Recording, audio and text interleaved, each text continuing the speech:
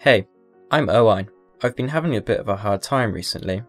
I'm struggling to sleep, and I've stopped enjoying the stuff I used to like doing. I'm also falling behind in my schoolwork. I've been feeling really down, so I talked to my parents, and they agreed that I need some extra support, but we're not quite sure where to look. Sometimes trying to find support can be overwhelming and leave you feeling confused. We want it to be as easy as possible for you to get help with our no wrong door approach. This means that whether you access support through the NHS, the early help team or your school, we will work together to get you to where you need to be so you don't have to worry.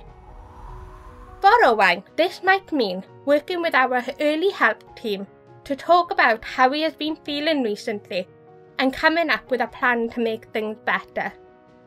We can help him find resources that he can access online so he can view them in his own time. It could mean meeting with a specialist who can help him figure out some tools to feel more confident with managing his emotions. Or it could mean speaking to a teacher that he trusts at school. We know that everyone is different and will need help in different kinds of ways. Through our no wrong door approach, we will make sure you get the help and support that is right for you as an individual.